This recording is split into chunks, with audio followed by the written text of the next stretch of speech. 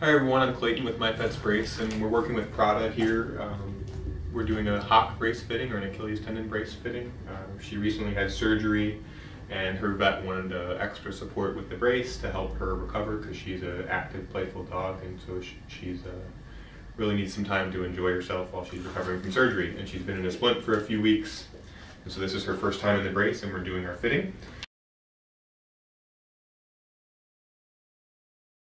So we have her brace here, I'm ready to put it on, but at least every time you put the brace on, or once a day at minimum, we want to take some baby powder or cornstarch and very generously powder the brace. This is going to be our first defense against excessive friction that could cause irritation. That would not be good. So I'm going to really generously powder it and just kind of rub it in, massage it into the foam so it stays nice and soft. I'm going to get powder all over everything, so do it over a sink or a trash can if you want to be kind to your pants or your floors.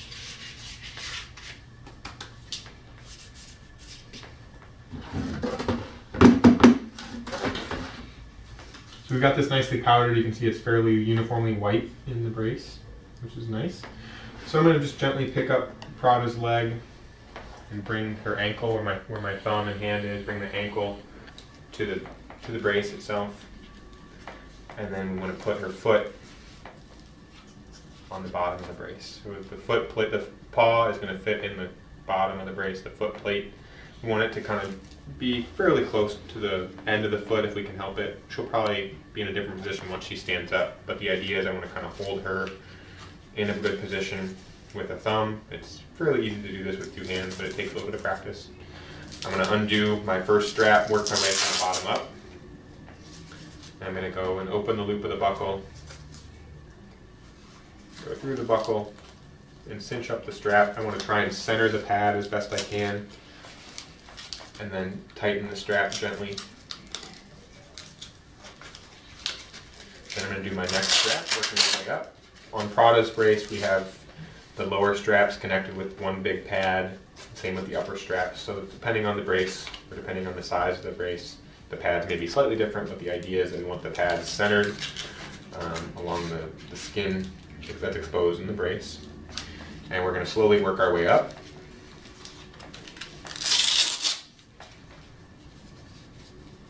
We go through the buckles and back around. And then we're going to do our final strap.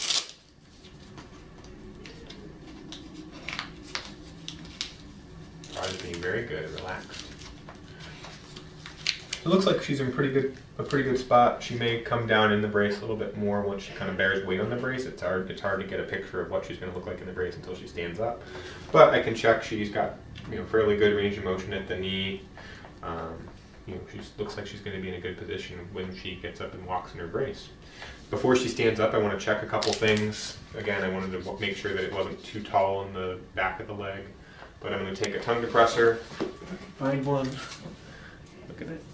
And I want to just kind of gently check along the sides of the foot, make sure there's not any super tight spots. I'll probably would do this again once we take the straps off slowly. I would check along the sides. I want the tongue depressor to move smoothly on either side of the brace. If there's any spots that get stuck or are tighter than the others, you might want to make a mark of it with a marker or a pencil. And that may be something that we need to adjust here back at My Pet's Brace.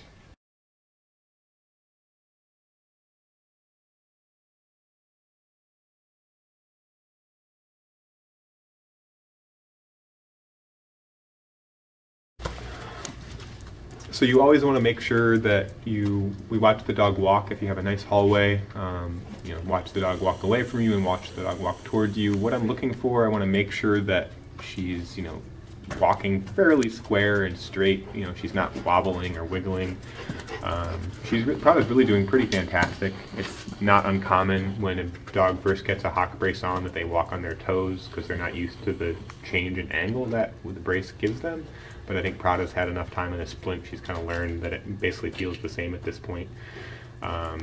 If she was, what we would call posting the wrong direction, too far to the inside or outside when she puts her foot down, that would tell me we need to make some adjustments to the soling of the brace, the bottom of the brace. But she's really coming down where I would want it to come down starting kind of on the inside of the back of the foot and rolling forward fairly smoothly. It doesn't seem to be hanging her up any negative way.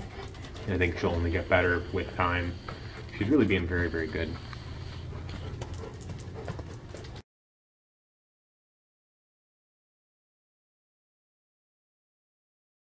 We just came back from our first walk in the brace, so I can kind of identify some adjustments that need to be made.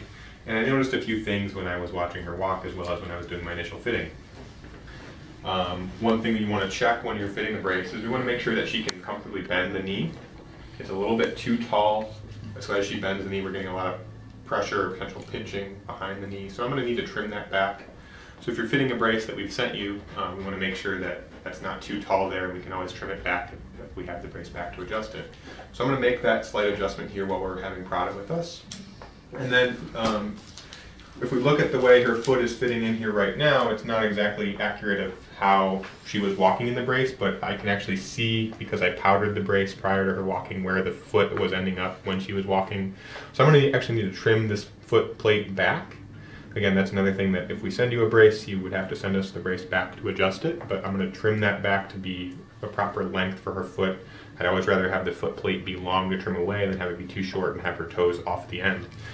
Additionally, you can see how her foot is farther back in the brace than where my finger was showing where she was walking. So that tells me that I need to make these bottom straps slightly tighter. So I'm going to need to trim back this area here on both sides to push these pads slightly tighter on her body to hold her in the brace more. When we saw her walking, her foot was moving back and forth in the shoe or in the bottom of the foot plate. That'd be the same if I was wearing a shoe that was too big. My foot would slide back and forth. I don't want that sliding, because sliding can create extra friction that could give her a sore. So what we do in the office here, we have this oil pen, paint pen, and we take this pen and mark along the line of the buckles where the buckle and the strap meet at the correct tension. We put these marks so that when you're putting the brace on yourself, you know exactly where to put the strap as tight as it needs to be to hold in the brace properly. This also helps you over time if you say, oh, we're having a problem, it's not tight enough, or it's too tight, or we're having a sore issue. You can know where, based on where you started, you can say, oh, let's try making the strap slightly looser than the mark, slightly tighter than the mark, and you can learn from where you start initially where to go in the future. This is a process. This takes time to learn. As far as the dog needs some time to get used to the brace. Sometimes the skin gets a little bit sensitive and we need to make adjustments to the tension of the straps or the sizes of the straps, which may mean we need to make the straps tighter or looser over time. These top straps for Prada's brace, and generally all top straps on Hock braces, are reinforced with what we call Dacron. It makes the strap stronger. There's a lot of pressure on her shin because she's trying to push herself out of the brace on the top. So these straps make it strong enough to really hold on and make sure that you're not calling us every week for new straps. We have measurements of all the straps that we create on each brace, so you won't have to measure for us. We can just send you the correct strap. And generally they all are removed with either a regular flathead screwdriver or a wrench that if you needed the wrench, we would send you along with the strap.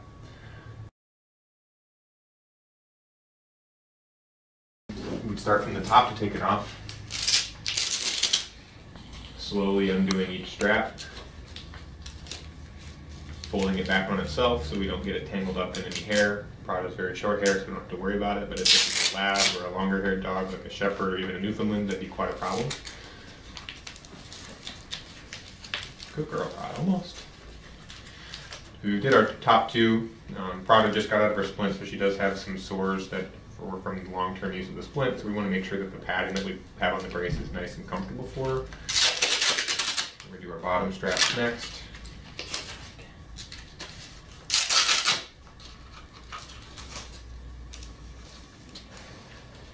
And we just carefully lift her out of the brace. Once again, it's Clayton from My Pet's Brace. We're still working with Prada doing our Hock fitting. I just wanted to go over a couple important features or things that you want to take note of if you're fitting a Hock brace. So this is an example of what we call a jointed Hock brace. It has these urethane joints that are at the ankle joint. So the idea for Prada is she had surgery And so gradually we're going to be able to allow her motion at the ankle. So this is almost acting as a splint that she had on previously right now. But if I turn the brace around, we have these cross straps at the back that we call range of motion straps. They're secured with these screws. And I took measurements of these, of what we call the zero motion is. And so over time, Prada's owner will call us and say, hey, my doctor has given me clearance to have range of motion, send me longer straps.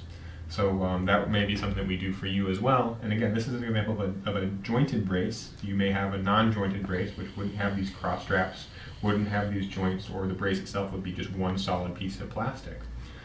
Depending on the case, there would be a reason for or against the joints, and ask your vet if you have any questions about why we went with a certain position, or call us if the vet isn't quite sure either. Again, the idea that this is going to be a progressive brace, meaning that as she gets stronger and as her surgery recovers, she's going to have more motion, which gives her even more of a natural gait as she gets stronger and stronger. For some dogs that have a more progressive injury that isn't getting any better, the idea would be we wouldn't put a joint in because we need to give them as much support and stability as they need for as long as possible.